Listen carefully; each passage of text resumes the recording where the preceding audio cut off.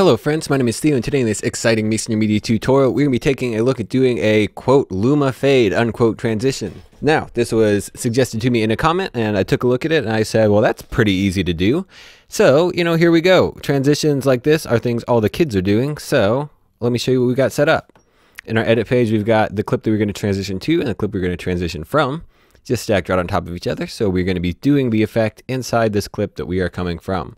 So in our color page, we are going to add a new node, and here I've just got a quick little grade going on. I've got primary correction and then a little bit of a LUT to just add some flavor and tie it all together, and that same grade is applied to this clip behind it. So new node here, and we're going to right click and do add alpha output. And we're going to drag this little triangle from our new node, and we can even rename this node if we're feeling really cheeky. So Luma Fade. Cool. So now we're going to scroll through somewhere and say, okay, hair flippy is where we're going to start our transition. So add a quick little keyframe in corrector 3, or enable keyframing, I should say, and then go over to our qualifier tab, twiddle our luminance value some just so we can drop a keyframe in there.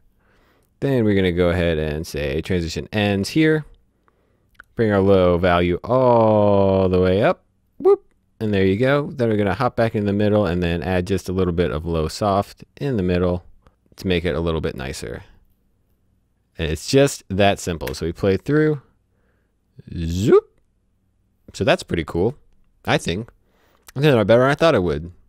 I'm normally not a fan of fancy transitions, but, if it's what all the kids are doing, those kids are getting work. So I'm going to have to start doing cool transitions too.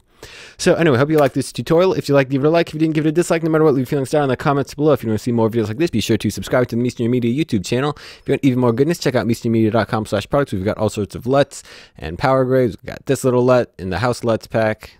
This particular one was tin tips, and we just added a little bit there to tie the image together some, give it a little more flavor. Also got power grades and light leaks. Light leaks are things kids use, and the optical element stuff, which are great for motion graphics especially because I just use them for a motion graphics thing. I think I mentioned that in another tutorial that I may or may not have recorded like 2 minutes ago. Also be sure to check out the links for the socials down in the description below. I've been trying to get better at Instagram because apparently Instagram is important. Once again, that's what all the kids are doing.